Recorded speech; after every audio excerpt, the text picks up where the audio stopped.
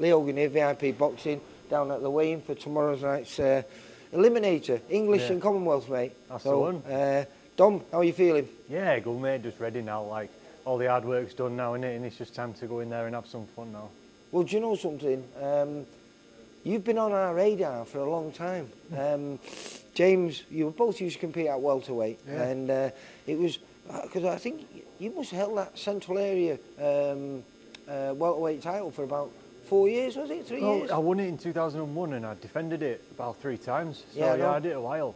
But yeah, I remember we definitely talk about fighting James a while ago. And then I got injured, then he took a fight on, I think he fought on the Zone or something, I think in Spain, was it? Oh yes, so he did, he took that one, and then the Darren Tetley fight come up, and I'm like, oh, I can't turn that down, that's a massive opportunity to fight. Would that be a big local derby for you? Yeah, and as well, like the calibre of Darren Tetley, like I had to take that one. Yeah. So then obviously things get Was the Darren Tetley the second defence of your Central Area title? Yeah. Because you would have been, even though you were the champion, I think you would have been a big underdog in that fight. Massive underdog, yeah, because he just came off the fight against Echo Usman at Wembley Stadium, co-main event to Tyson Fury, and he did really well. So like, when people found out I were taking that fight, like, are you mad or something? But you can't turn down opportunities, can you? To fight good lads. And it paid off, obviously. And it's like this one. It's like it's just another opportunity against a top lad. So well, you've got the one blemish on your record, which was against Ben Vaughan, the kid you just mentioned before. Because after he beat you, he ended up fighting for the WBO European, wasn't it? Yeah. Against Echo Usman. Yeah. Now, was that? Because it wasn't for your title when you fought Ben Vaughan, was it? No, it was a 10-rounder. A British title eliminator, but in hindsight, I shouldn't have taken it. I was really ill, mate. Really ill. Struggled with the weight. Had loads of injuries in camp. It was just one of them, but I just thought I'm going to turn up and fight. I was too stubborn for my own good. I should have listened to people around me, really. Well, so, but was that, because I was saying to James had a couple of fights on the big stage where he underperformed, and as you get older, it's harder to maintain the weight, you know, and it's a natural thing to move up. Was that the night you found out that you should have moved up as well then? Yeah, it was just one of them, mate. I can't read too much into it because everything in the camp went wrong, everything. Right. It was just, you know, like I say, just cuts, injuries, just not being well in general. It was just terrible, but the thing is, that's why I don't dwell on it, because I just think that wasn't me.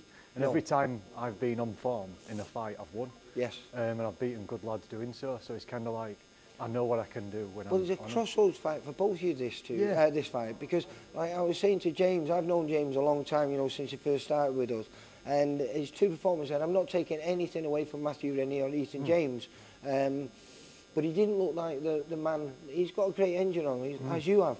You know, you're non-stop, you come forward, you know, you don't mind taking the shot to land a shot.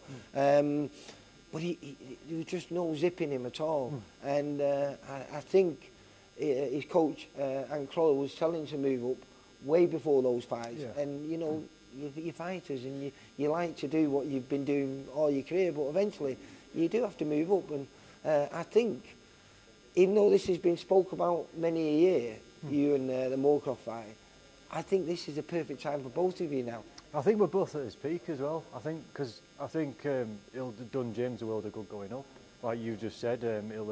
He'll feel a lot better, faster, stronger, and I do as well. So it's kind of like, I think we're both going to be at his best tomorrow. So it's a perfect fight for you. That was the most friendliest weigh-in I've ever seen, mate. It's just respect, isn't it? You know, I love that. That's what I think. Boxing's a gentleman's sport. I know you're in there and you're trying to knock one another out and punch one another, hurt one another, but there's no need to do that until the bell goes. Of course. And prior to that, you should be exactly as you two were. It was a pleasure to watch, and I think it's going to be a pleasure to watch tomorrow night. And one of you is going to come off with a win and hopefully a big opportunity afterwards. Yeah, definitely. I just think whatever happens is going to be a great fight, and I think you know, I know I've watched a lot of James's fights in the past. So like I say, we've been kind of, I think, sussing each other out for a while, and I know he's very good. I know what he does well, and he's going to bring it. So it's just going to be a very good fight for people to watch, isn't it? Well, do you like going to, because you're in his backyard here, yeah. So he's got a home advantage. Does that bother you, or do you not read anything into that? I don't mind, because like I say, I've been into backyard before and won, so it doesn't really faze me. I like the challenge of doing so because makes the win even better. Oh yeah, and it's kind of like, I think he's in life in general, so getting out of your comfort zone is important anyway, in any form of life, innit? And I just think coming here, to be fair, we've got like 70 odd people coming across from Wakey, so we've got a decent following coming over. So it's kind of, I won't feel away from them or anything. So no, they'll make some noise for you. Yeah, and the thing is, they can't fight for me, can they? So that's down to me, innit, mate? I'm going to do that. Well, listen, I'll let you refuel, mate, and get ready for tomorrow night, and we'll see you tomorrow, mate. No, cheers, mate. It's nice to meet you, because I've listened to loads of your interviews before watching shows. It's nice to meet you. So. And you, mate. Dom, take care. Cheers, bye-bye. mate. Thank you.